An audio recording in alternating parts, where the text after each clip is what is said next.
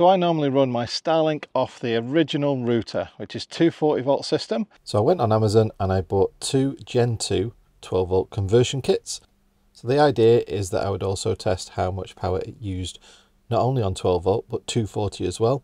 So I plugged it into my power pack and then monitored how much power it used on both 12 volt and 240. And I was trying to make sure that the tests would be fair. So I was running speed tests, as well as watching videos like 4K videos, just to see what the 12 volt and 240 volt power use was, under both circumstances, and also under booting of the dish as well. So as the dish initially sort of like boots up and orientates itself, how much power does it use on 12 volts, 240 volts that way. The reason why I'm doing this in the boot of my campervan right now is because that's where my electrical setup is. So I thought it'd be easier to do this. So I'm going to set it all up in the boot now, get all these little components and everything else set up, and then we're going to try it out to see what the power savings are, if any, on 12 volt, as opposed to using the original router on 240 volt. Plus, if I find any other sort of like idiosyncrasies, that I'm going to report them back, as well as how easy it is to set all this up. And yeah, going forward, which will I be choosing? The odd thing, I must say, is they kind of look similar-ish. Different companies, different products. So yeah, just gonna see how it goes. So you keep the same cable and the same dish, but you're changing the wireless router, and obviously this is also the power supply. So no longer needing the mains adapter or anything like that one. You don't need this. You're basically just going to plug one end into the Starlink, plug this end into the kit inside here. So this is the kit, that's the main conversion bit there. You have two ways to power it. So it uses these mini Anderson connections that go in the side of it there. So from here, your power goes in. You've then got an output on this side, which goes to a router. And again, everything here that you see, they supply in this kit. So that powers the router. You've then got a cable to pass the internet connection to the router. You then got another connection here, which is the 48 volt output, power over Ethernet output, that goes into this little adapter, which then you connect your Starlink cable to, and that goes in there. And then this goes up to the Starlink dish. So you got all that there, or that box there and this cable. Right, so the first thing I'm going to do, now this is on the roof, I just want to plug it in and do a little quick test just to verify when it powers up and finds itself and all that kind of thing, how much power it uses. So I'm going to use my Dabson DBS 2300 and do a screen recording just so that I can show you that on screen now, what that uses. And then once I've done that, then we'll go over to the 12 volt conversion kit and see how that compares in its power usage. Okay, there we go. There's Dishy up on the roof again. So this is the mains plug and the Starlink Dishy cable all plugged in. I'll put that there. And it's onto the Dabson. So let's put the Dabson onto 240, and then we're going to see how many watts it then uses. So Starlink is now online, and we do a little bit of a speed test.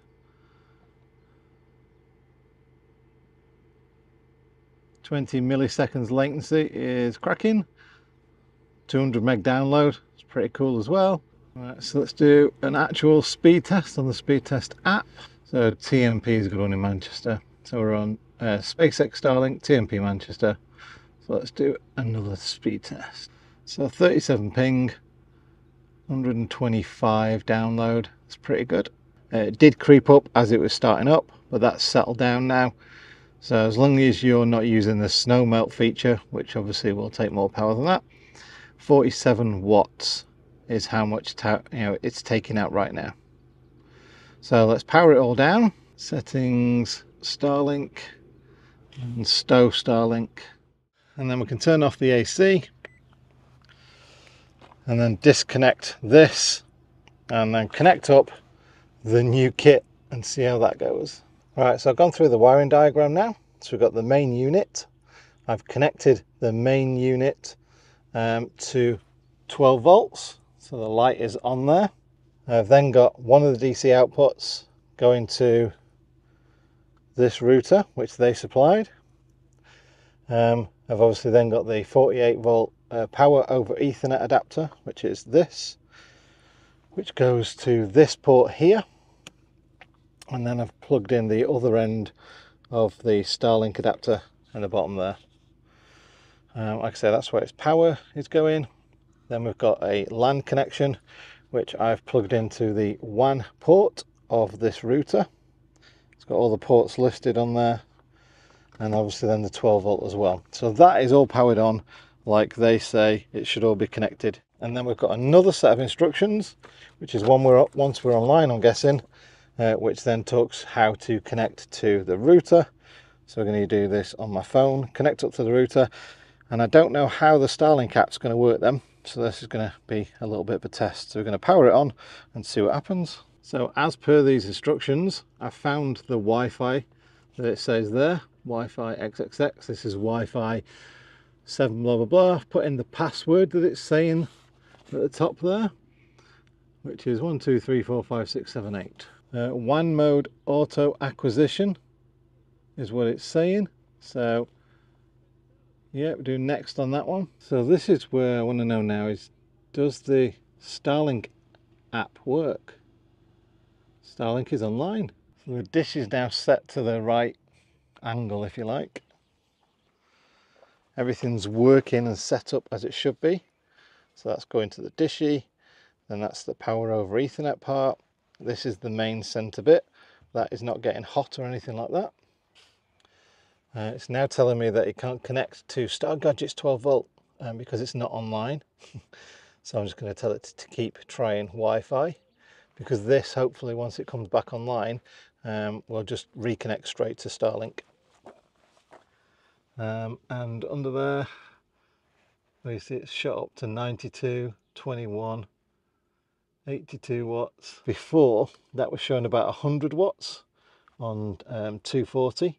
And this is the only thing plugged into 12 volt right now. So just that SIG lighter connection that they gave, going down, plugged into this kit and powering everything up. So that's the only thing connected right now on 12 volt, just so I could run this test. So you knew nothing else was interfering. So it does seem to be like 21, 22 watts is its minimum, but it does want to jump up to be over 100 watts. So it recognizes we're on Starlink, just going with the default server. Let's do a test.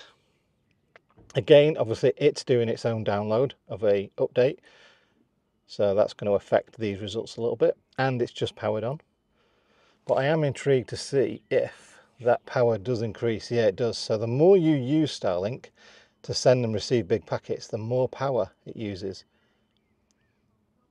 So that's a consideration as well, to work out how much power Starlink is going to actually need if you are perhaps gaming all the time, or if you're doing voice over IP, you know, sort of work, or even video calls or anything like that.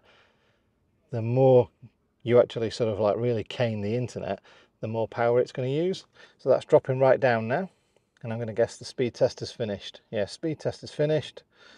Starlink's still downloading its update, 59%. So what I've done now is I've set my iPad up, and I'm going to basically do a speed test, and then I'm going to watch a 4K video. And on the left hand side you can see my phone, which is also showing you the output. So it's going to basically say how many watts Starlink is using on the 12 volt system whilst I'm watching a 4K video and doing a speed test. Well, that was my plan anyway. Clearly it didn't work out because the video is stuttering. Now fortunately I've got a mobile router which has a WAN port, so I thought let's bypass the little router they sent me and try it using my own. So just re-clarification, we're using 12 volt. It's coming to this little fuse box which is coming up, and we're using the Starlink. That is obviously its injector for the power over Ethernet, which is this. This then goes out to dishy, and then this is our LAN connection. So that's now plugged in there, which means hopefully in a couple of seconds this should switch over once it sees the internet through this setup. And yes, we're using a 25 amp connection. Both of these units do say that they can accept, well, that one says between 9 and 36 volts. That's its output, 48 volts, 3 amps, that's to dishy. And this one is obviously 48 volts to dishy, doesn't say the amps, but 10 volts to 30 volts input. So both of them will work if you're using a 12 volt or a 24 volt system anyway, so that's pretty good. And yes, you have seen right, the power switch fell apart, had to be reassembled and taped back together. So yeah, a little bit of a negative point for the Starlink system. Right, let's do some testing on this and see what it's like on power usage, and also see what it's like on speed. So I'm just putting the 12 volt system under load, as I did the other day. I'm just doing an actual upload of a video to the John and Mandy channel, and not so great results. It's using about 80-ish watts at the moment, so at least it's not using 100 and something like it did last time. But that is pathetic. I might go flick over to the other 12 volt system, and then yeah, we can compare the two. So we're currently on the second 12 volt system that I got, and in comparison this is just a nice little compact box. Everything is inside it. So on one side you connect your power, so incoming 12 volt power. I've just put a switch on there, a bit more of a robust switch I might add. And then on one corner then you connect the dishy, and then on the top side there you've got the LAN connection, which is obviously now connected to my same router, and that's it. And there we go, we're back over to Starlink, so we are still downloading. So this is like night and day really, isn't it? Much faster download connection, much faster ping as well, and yeah, such a simple device with all the little bits, you know, sort of like all in one box. It's obviously working much better too. The upload is much better as well.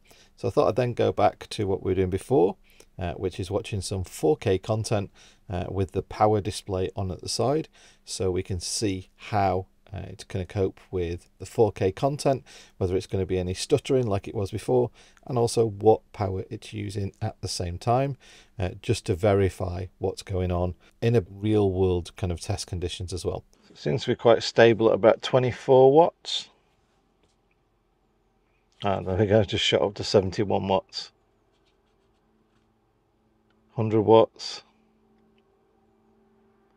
Still 100 watts, and then 33.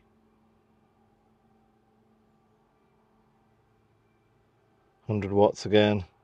So clearly not all 12 volt conversions are the same quality, and crucially on this one, whilst you can see a few more power spikes, for me the fact that the video isn't stuttering at all means, just like the speed test proved before, that the connection that this Starlink system has to the Starlink network is of a higher quality than the other 12 volt system with all its different separate little devices that it needs. So yeah, bit of a no-brainer folks. If you're going to buy a 12 volt conversion kit, then yeah, check the video description down below, and it'll be to the really good one, the small one. I know there are other conversion kits available online, and I know loads of people that have basically converted everything into a 12 volt system, put it in a box and glued it to the roof of the van.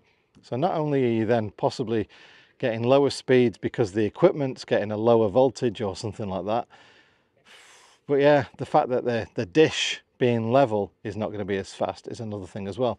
In fact, there's a little test that I might want to do actually. So right now my dish is up there and it is sitting at the sort of optimum sort of angle, if you like, for getting the speeds that it's reporting. There is a setting in the app I have noticed now. So under the Starlink app, under Starlink, you've got tilt. And if you want, you can put it as flat.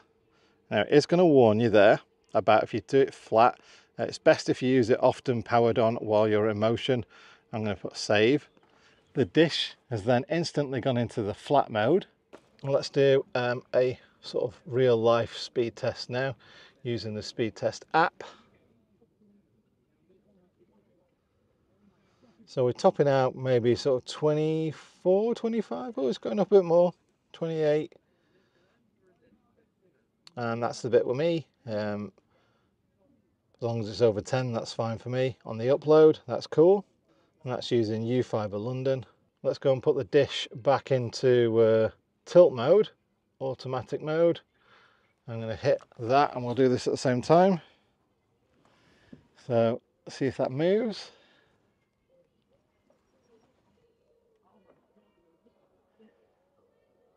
So there you go. So the router's found its optimal angle now. So we're going to go back into the speed test, do a new test and see if that got any better. So 25 was the speed test before. Okay then, let's see if that does pick up at all. Setting the dish to flat mode, essentially flat mounting it on the roof. So I could dismantle that and do a flat mount conversion, just switch it on when I use it. And while for me personally, there was hardly any difference from having it sort of like on the tilt mode or on the flat mode. It was pretty much the same speed up and down. But flat mount, that might just be now possible now they've upgraded all those satellites in space, which does make it faster, does make it easier to use, and obviously, as it's shown right now, does make flat mounting that much more of a possibility as well. It looks ugly right now, but essentially that is the setup. So this is the little box that's making Starlink work on 12 volts. And that's my LAN connection, which goes into my router, which is actually my mobile router. So what it allows me to do is use one router, and it uses my EE SIM card. It's my mobile phone SIM card. And then when Starlink is switched on and booted up, this is configured to use Starlink. So I could actually even bond it and use both the Starlink and the EE SIM card to get a much faster connection. And I will obviously make this much neater. So there we go, two different ways of powering Starlink, with both of them getting pretty good results on connectivity as well. Both actually getting around about the same power usage as well, which fundamentally really comes down to one thing then is, yes, this is providing the exact power Starlink needs, and it's giving a really good data connection as well, so the internet speed's really good. However, if you were to go to the 12 volt system I've got here, the internet connection is still really, really good, but you are not saving that much power. I reckon you're probably saving about 5 to 10% power. So is it worth it? Well, I think for the convenience of just being able to go flick a switch on there, no inverter needed, especially the way I've got it wired up into this router, yes, because this basically replaces that, so smaller, and this doesn't need an inverter, whereas that does. So I'm going to get the same internet connection speed, but just with a bit more sort of ease of use, if you like, especially because everything in my van is powered from 12 volt anyway. So is it worth it? Yes. Does it lead me to the next subject matter, which will be in the next video, of maybe if I permanently mounted my Starlink to the roof, all I would need to do then is flick that and then everything's done. That would make it really easy, right? So watch the next video, folks, where I strip down my Starlink dish to make it as small as I can to fit onto the roof of my van. And I'm also probably going to cable it up permanently and put glands through the roof and all that kind of stuff. So if you're interested in converting a Gen 2 Starlink dish into flat mount sort of thing, then catch the next video for more information on that. Right, thanks for watching, folks. Take care, and I'll catch you in the next video. See you later. Bye.